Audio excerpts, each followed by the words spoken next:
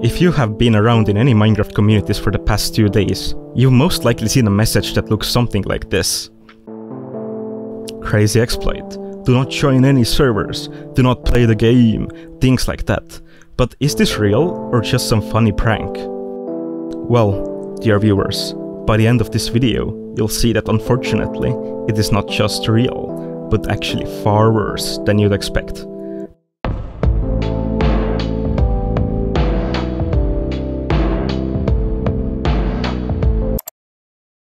It is the afternoon of December 9th, Wednesday. People are playing Minecraft as usual, but something feels just a bit off. The game is a bit more laggy than usual. At times, the game is not responding for several seconds, and while this is something that can happen normally, it seems to be happening way too frequently for it to just be a coincidence. The more curious ones notice this weird text being sent in the chat. Soon, after the initial discovery, it was found that this could easily be used to crash both games and servers. Behind the scenes, the team of PaperMC, one of the most used Minecraft server softwares, started working overtime trying to get out fixes as soon as possible. Secretly, they knew that this piece of text could be modified to do far, far worse than just crash a game. Once they got their fix working, they put out an announcement, and all of their server admins rushed out to fix their servers as fast as possible. Mojang, hearing of this, rushes out to fix the game for everyone, and just like that, it was over. The apocalypse was prevented. So if we try to send this chat message now, nothing will happen, so let me show you. Oh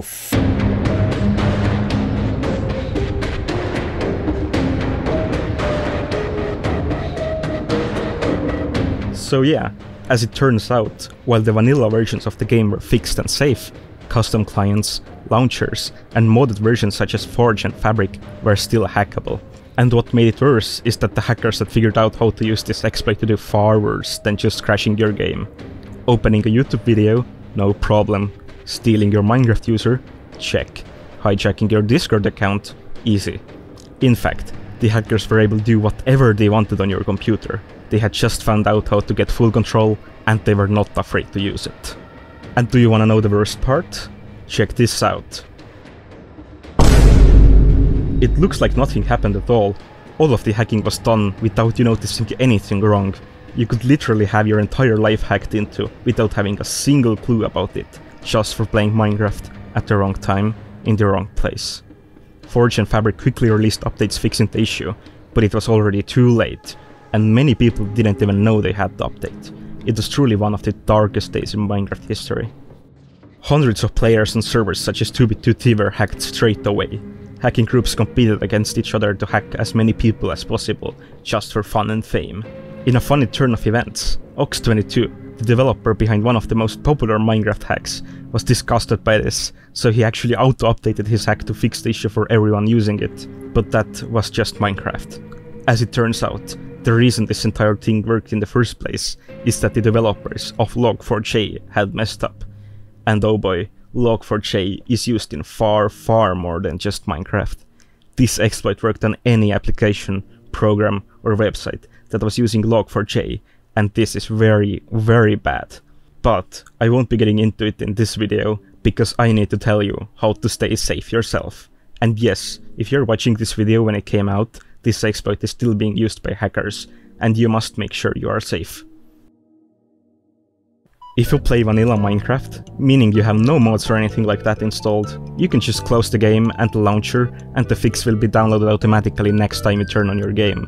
If you're not using the default launcher, you will have to ask your launcher developer specifically about this, but both MultiMC and Lunar Client have developed their own patches, so you just have to close your game and restart the launcher. And if you play with mods such as Fabric or Forge, you must also download and install the latest version to stay safe. If you played Minecraft multiplayer after December 9th, I very much recommend you to go through all of your important accounts, such as Discord, email, and bank accounts. Change the passwords and enable two-factor authentication, just to be safe. Oh, and if you're running a Minecraft server, I just hope you aren't getting important security information from some random guy on YouTube, but if you are, read the Mojang announcement linked in the description, and also check out the information for your specific server software. And that's it. Hopefully you are safe now. Well, thanks for watching the video. If you have any friends working on projects such as Multi-MC, Paper-MC, Fabric4j and so on, I urge you to give them a huge thank you, because they've been probably working without sleep for the past couple of days.